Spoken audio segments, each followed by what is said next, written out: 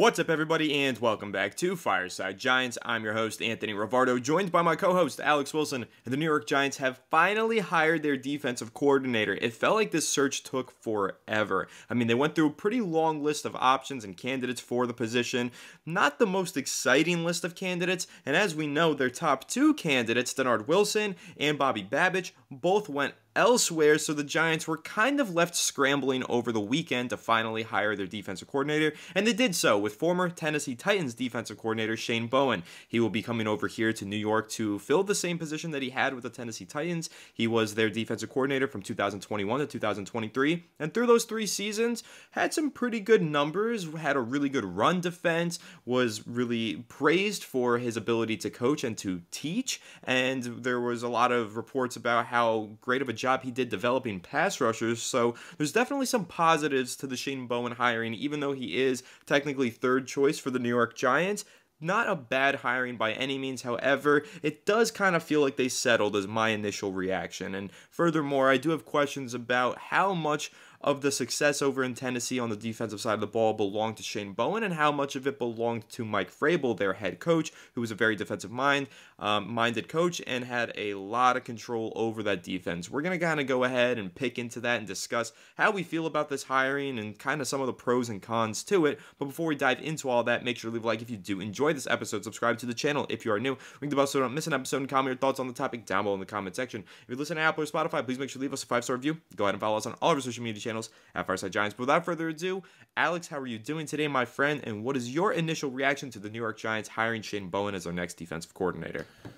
Well, I'm doing pretty well, and, definitely, we saw it coming. We knew Joe Shane said he wanted to have something done by the end of the week. Obviously, it took a little bit longer, but listen, I think that we had to settle for the best option available because we lost that on Denard Wilson. We lost that on a couple really good options, guys that were coming from, elite-level teams, and, the Tennessee Titans just shredded their whole coaching staff, and we end up with Shane Bowen, who, if there's anything to like about Shane Bowen, it's 2 things. One, the Tennessee Titans have had an elite run defense for the last couple years since he's been there. And 2, he learned under Mike Vrabel. And Mike Vrabel, as we know, is a very good defensive coach. So I do believe that there are some optimistic silver linings we can take from this. Is it my first choice? Do I love it? No, it's not my first choice, and I don't love it. I'm content because in the spot that we were in, we didn't have many options. We didn't have many other choices. So we had to go with the guy that had the most potential, had the most experience, as Anthony kind of said.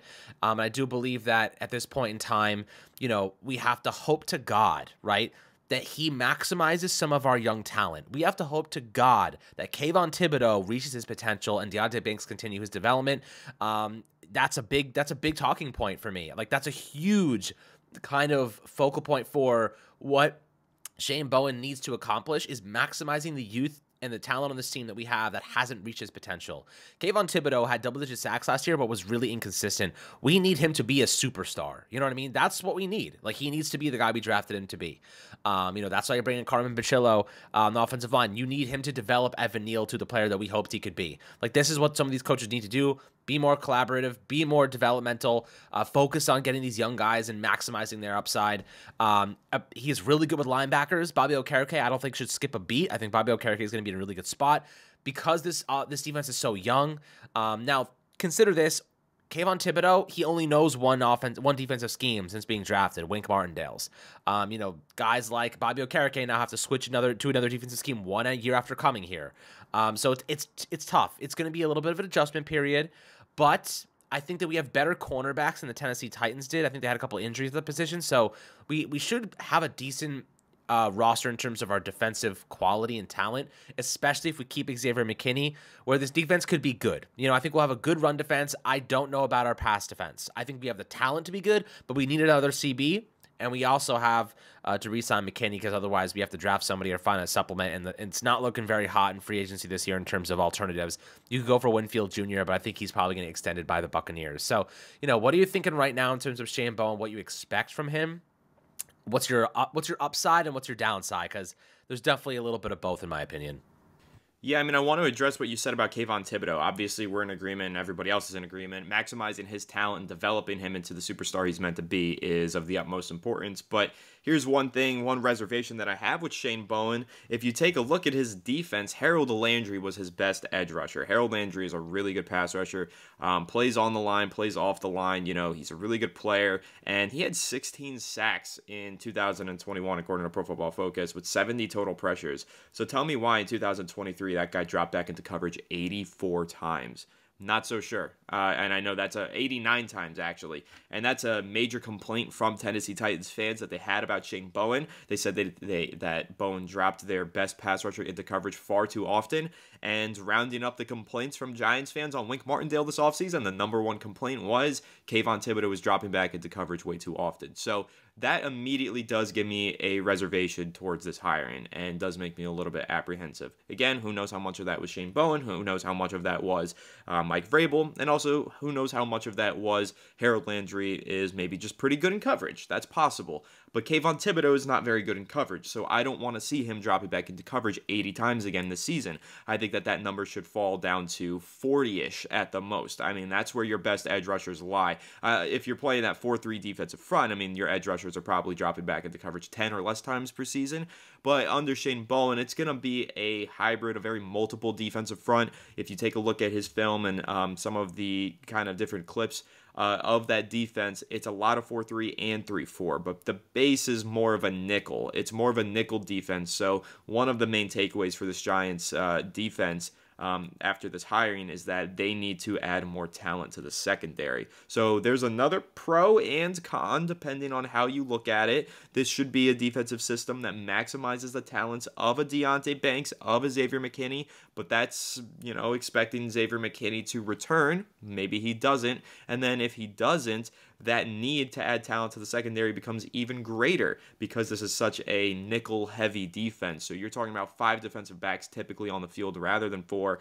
You're talking about maybe 6 defensive backs in those dime packages that are going to be run more frequently. So the Giants need to add more cornerbacks, whether that be through free agency. It could become a main priority in the draft now, something that they kind of acknowledge within the first 2 rounds, maybe 3 rounds, could be cornerback now, where we were kind of thinking over the past few weeks, Alex, that maybe the Giants would prioritize addressing quarterback and then receiver and then probably offensive line or maybe edge rusher. Well, now it's probably more likely that instead of edge rusher / offensive line, it's going to be cornerback because they're going to be running a nickel-heavy defense with a lot of moving parts. So this is going to be a tough learning curve, I think, for Giants players because it isn't just that 3-4 attacking, aggressive style of defense that Wink Martindale was running. This is much more of a hybrid defense that plays a lot of nickel and drops back into zone coverage and doesn't blitz a whole lot. So it really relies on your pass rushers to be productive. So Kayvon Thibodeau needs to succeed this season in order for the defense to succeed.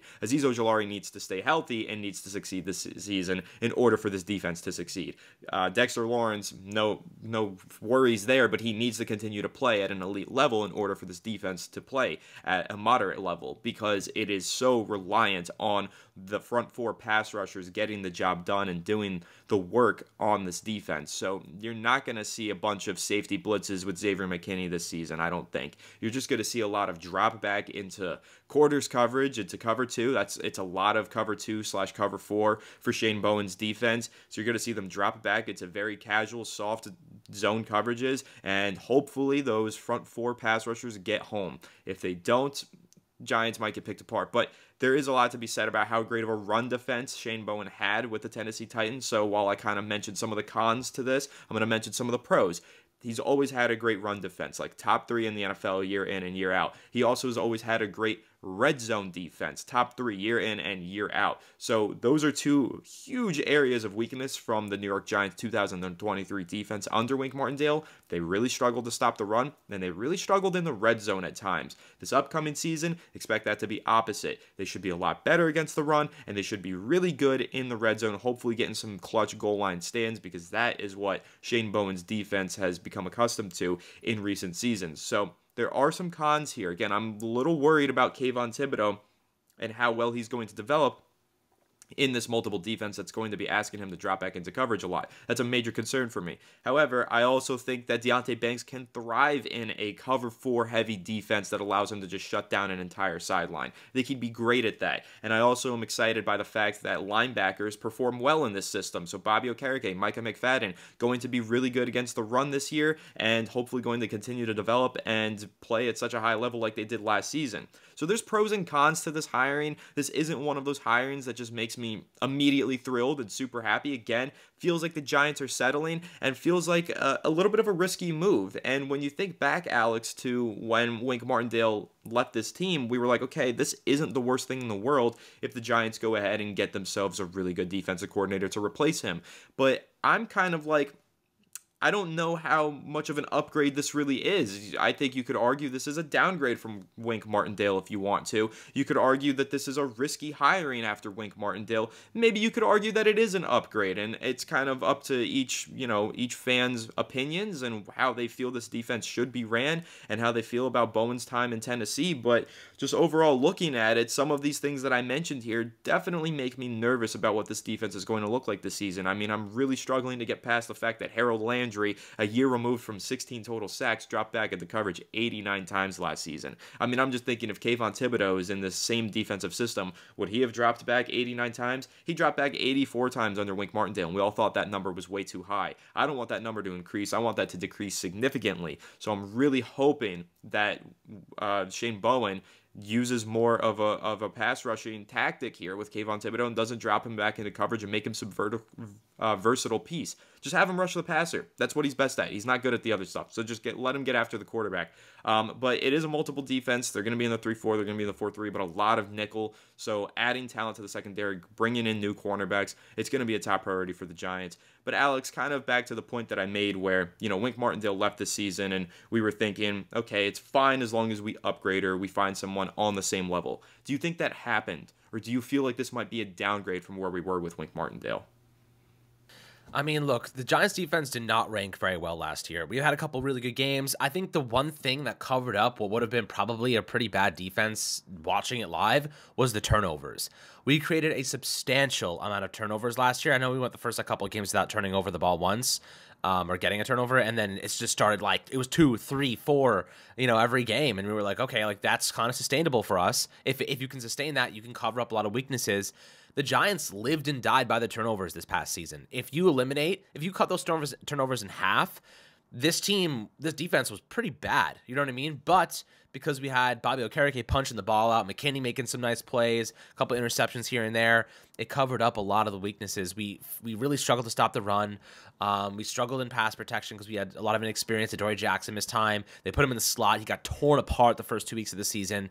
I think we tried to, skirt around a couple things, and ultimately the turnovers propped us up a lot and gave us the ball to the offense, and the offense was not good enough to capitalize. So, I think that there was a lot of things that kind of went into this team being kind of bad, but moving forward, I think that if there's anything that's going to happen, as you referenced, I think the run defense will improve, and I think that the red zone defense will improve. But I will say one thing, and I think Wink Martindale actually said this when we hired him 2 years ago.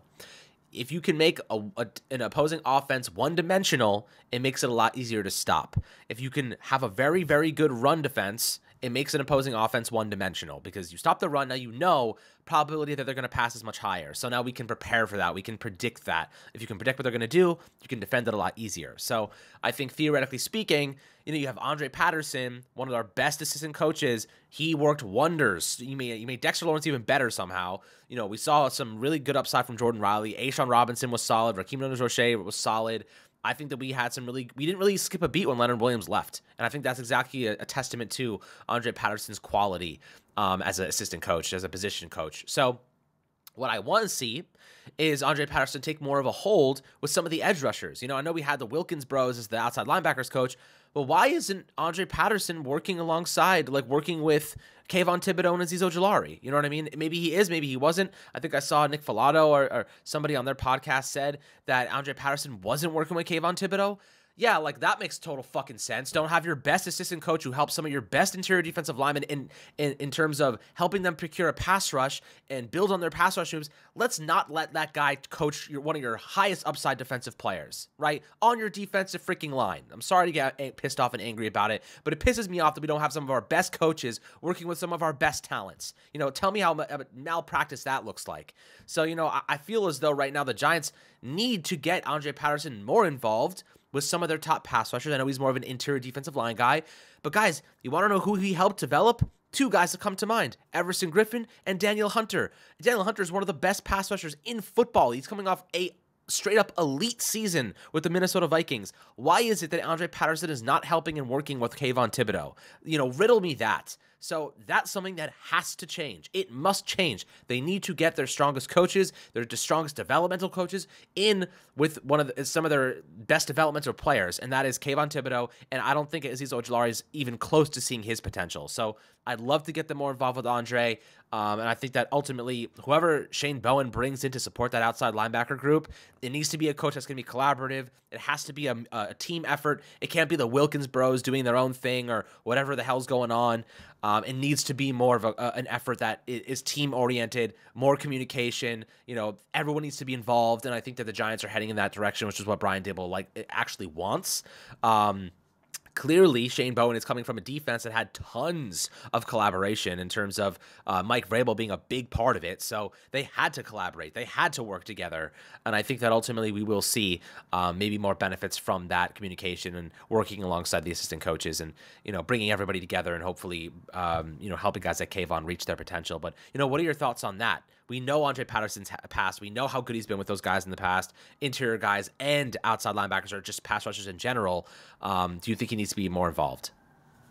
Yeah, to a couple points you made there, I'll start with that one. I mean, with Andre Patterson, he didn't work with Kayvon Thibodeau because Kayvon Thibodeau wasn't listed as a defensive lineman. He was listed as an outside linebacker on the New York Giants roster, and only defensive linemen are what Andre Patterson was coaching. Outside linebackers were coached by the Wilkins brothers, as you mentioned. I don't like that setup. I don't think that's the best setup possible. I think that there should be more collaboration, as you mentioned, and I know that there will be under Shane Bowen because Shane Bowen, first of all, is expected to retain any of the New York Giants' current assistant coaches. They're expected to stay.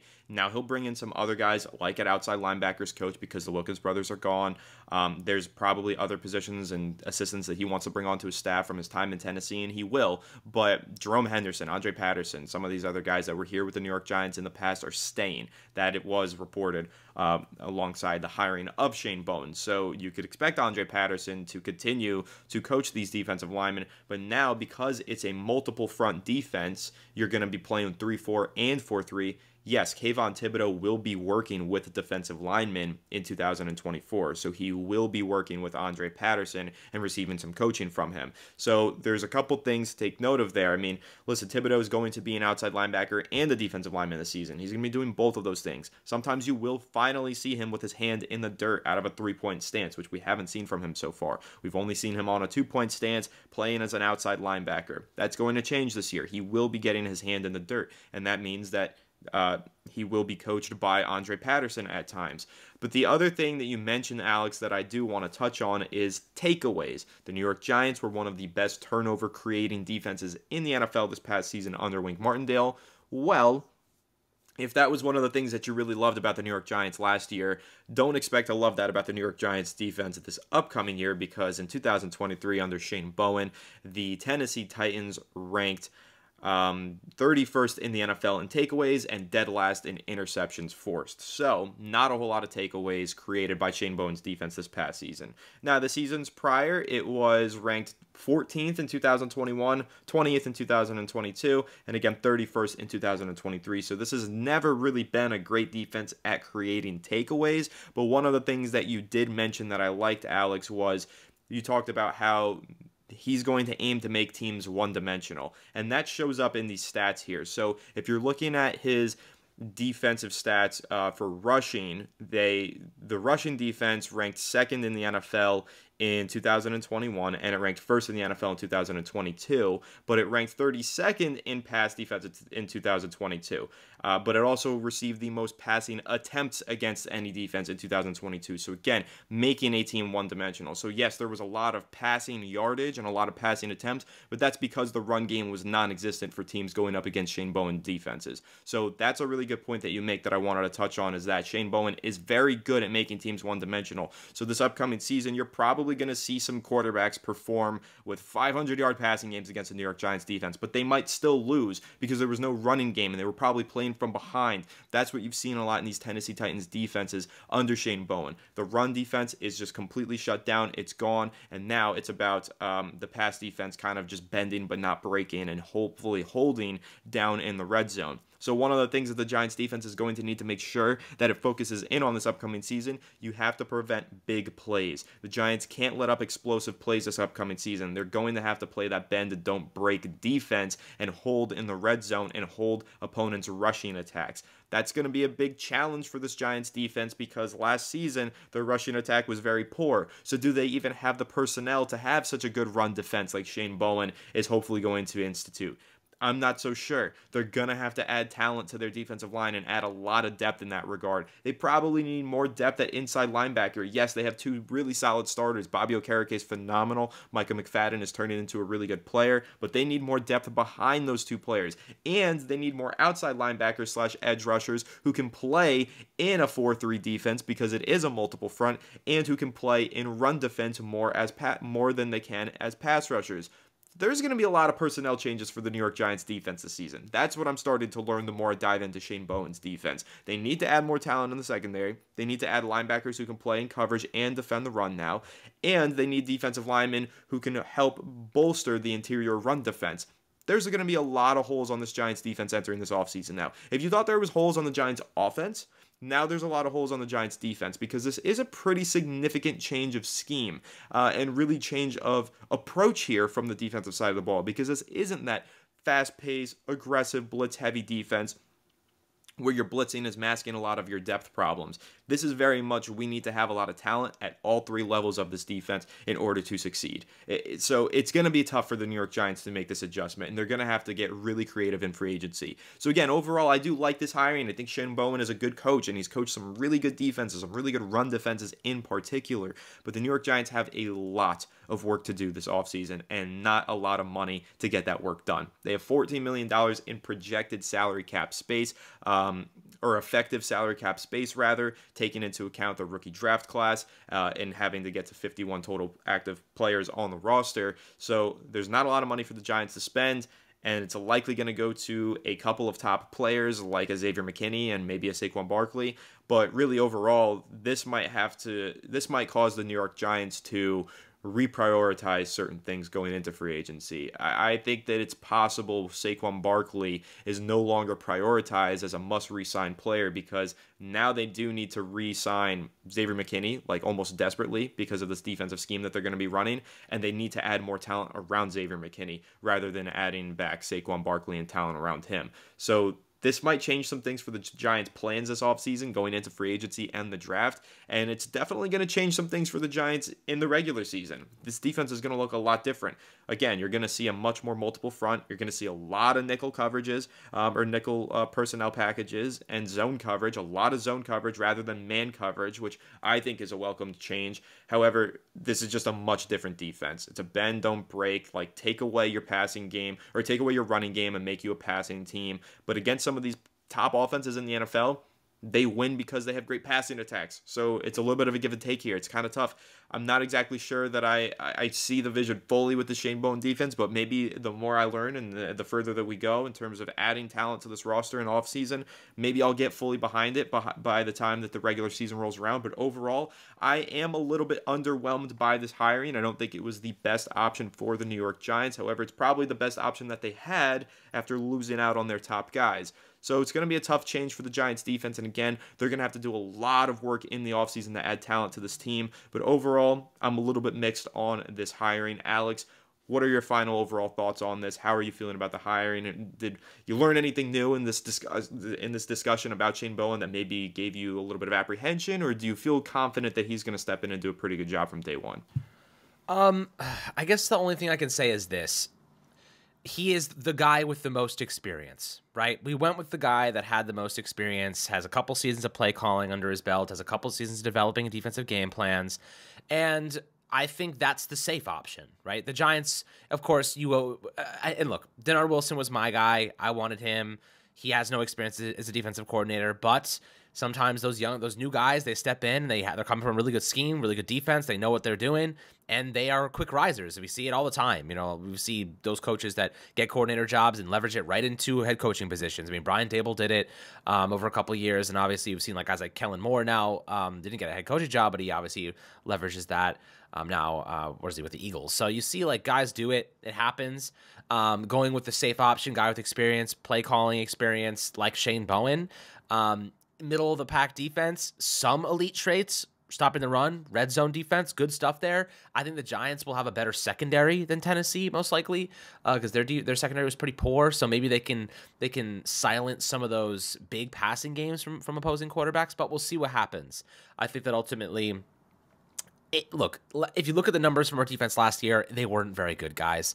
I don't know how much better or worse it's going to be. I hope we can sustain more turnovers or a similar amount of turnovers, because that really propped our team up entirely at times. But with that being said, it's a wait and see type of situation. I'm not upset and I'm not happy. I'm like kind of okay. Like it was a safe option. That's what we went with. Hopefully it pans out. Hopefully, they can put together a good team. But like you said, it kind of makes the importance of bringing back Xavier McKinney, a leader on this defense, and a big piece of the secondary, imperative. So with that being said, I think from this hiring, the probability of us bringing back McKinney increases pretty significantly. So I do believe that they're probably going to let Saquon walk in free agency or tag and trade him, and they are going to bring back McKinney on a nice long-term deal. So we'll see what that looks like. He definitely going to want top dollar. But maybe they tag McKinney and piss him off. We'll see what happens. But I do think that right now I'm feeling like kind of dead even on this hire. It's fine. It is what it is. It's not a home run hire, but it's the safe option. Yeah, I feel the same way. It's the safe option. He's got experience calling defenses. He's got plenty of experience leading a good defense alongside Mike Vrabel with the Tennessee Titans. Like, Shane Bowen's a good coach, no doubt. I'm just underwhelmed because this isn't necessarily the hiring that I wanted to see, and maybe that's just my fault. I got my expectations high, but I don't know. We'll see how it all pans out. Like you said, Xavier McKinney is going to become a high priority re-signing here, and it might take priority over Saquon Barkley now because of this hiring of Shane Bowen, and it's just going to be an interesting offseason for the New York Giants. I mean, it's already been pretty interesting. You had Wink Martindale cursing out Brian Dable and storming off. You had rumors about Wink Martindale or about Brian Dable cursing out Mike Kafka and the whole offensive staff. That's another point that we didn't even touch on, Alex. I mean, Mike Kafka is returning to the New York Giants, but seemingly against his will. He was going to interview with the Seattle Seahawks as their offensive coordinator for that position. The Giants blocked that, and Jordan Raanan came out and said that was because there's a perception around the league that the Giants are going to be stripping away Kafka's play calling duties. So he's getting demoted, but they won't let him go get promoted elsewhere. That's not really the best look for Brian Dable again, but maybe we talk about that in tomorrow's episode. But we know that Mike Kafka is going to be back.